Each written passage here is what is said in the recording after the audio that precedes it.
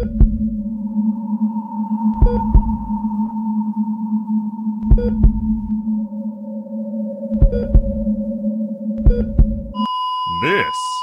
is the Celebrity Afterlife Report podcast.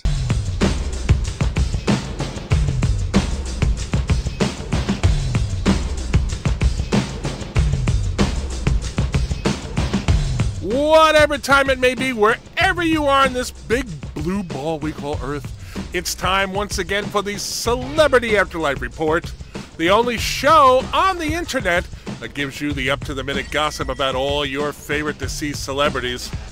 I have contacts all over the next world who keep up with the goings-on of celebs who reside there. They tell me what's up, so I can tell you.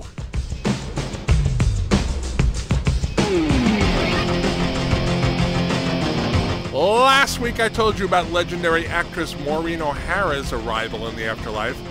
After a warm welcome by a large crowd, including her co-star in 5 movies, John Wayne, the festivities were marred when Ms. O'Hara called her old friend by his birth name, Marion. Wayne's smile turned to a scowl, and he immediately dropped Maureen from the bear hug he had her in, causing her to fall to the ground. Wayne then stomped off angrily. Well, we now have more information about exactly what happened there. According to sources, Wayne contacted O'Hara after the unpleasantness and invited her to lunch to apologize to her.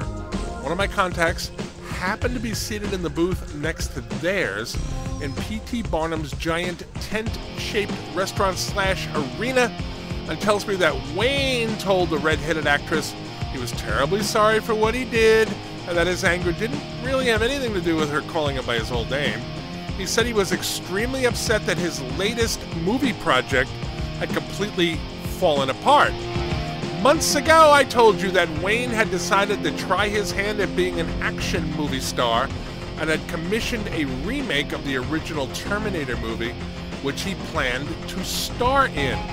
At the time, the consensus on the set was that Wayne was completely wrong for the part, although he seemed to be oblivious to that fact.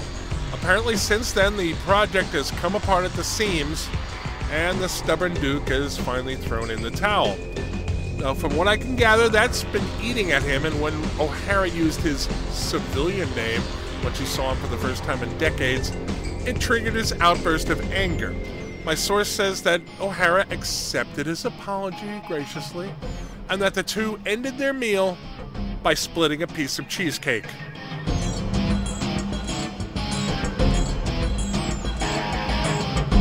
Longtime listeners may remember the story of the feud between world-famous avant-garde painter Jackson Pollock and Apple founder Steve Jobs.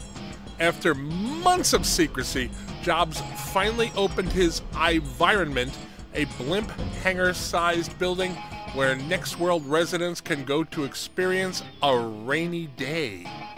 Jobs commissioned Pollock to paint a giant-sized mural for the rainforest section of environment, expecting that the finished work would resemble his famous drip paintings. To Steve's surprise and chagrin, however, when the painter finally let him see the work, it turned out to be a very realistic and very large female nude. Deciding that this was unsuitable for the family atmosphere of the environment, Jobs banished the mural to a wall of his office building that faces an alleyway. In retaliation, Pollock arranged for dozens of tour buses an hour full of art lovers to drive through the alley. This stalemate has been going on for months now, with Jobs, I'm told, frequently raging to his staff about what he sees as an intrusion on his workplace. Now, finally, the Apple CEO has figured out a way to thwart Pollock's sightseers while still adhering to the terms of his agreement with the painter to have the mural on public display on Jobs-controlled property. Jobs has had his engineers install very bright, flashing strobe lights all around the mural. I'm told that this makes it impossible for anyone to look at the mural for more than a fraction of a second or take photos of it. Word is that while Pollock is absolutely livid about this turn of events, Jobs is gloating to associates about his literally brilliant plan. Something tells me this will not end well.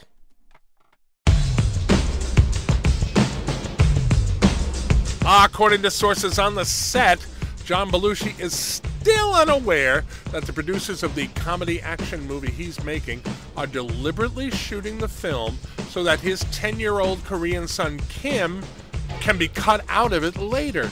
In order to get John to star in the still untitled movie, the producers agreed to his demand that Kim co-star in it with him, only to find out soon after shooting started that the boy has limited command of English and zero acting ability.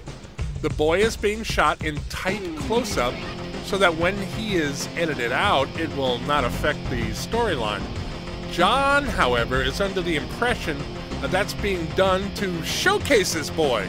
My sources tell me that although the boy stumbles through his lines shot after shot, his doting dad is right there praising him and his work.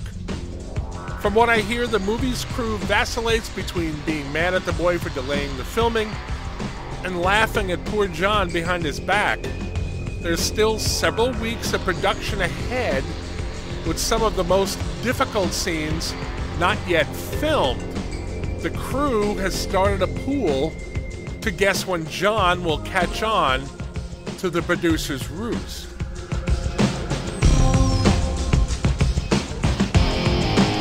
Lastly, just before I recorded this episode of The Report, I received word that former Senator Fred Thompson arrived in the afterlife. After he retired from politics, Thompson went on to become an actor, appearing in movies such as The Hunt for Red October and Die Hard 2, as well as working as a spokesperson for a reverse mortgage company on television. As is typical for celebs, when Thompson showed up in the next world, there was a crowd on hand to greet him. Now, while some were there to welcome him to his new existence, others were there to jeer him. They were people who were motivated to buy reverse mortgages based on his endorsement of them in the commercials, only to find out that, contrary to what Thompson said in the ads, they didn't actually retain ownership of their homes once they signed the papers. An eyewitness tells me that Thompson was taken totally by surprise by the angry people who surrounded him shouting. Fred tried to charm his way out of the hostile situation by explaining that he was just a spokesperson for the company and he only said what he was told to say. That apparently didn't mollify the angry mob, and the scene ended with Thompson running away at top speed with several of the men and women chasing him. Bad start to eternity, Senator.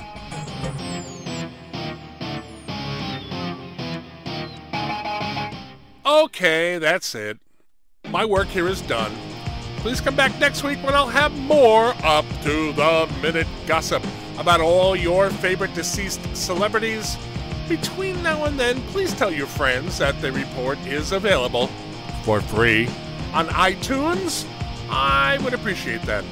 I am the Celebrity Medium. Thanks for listening.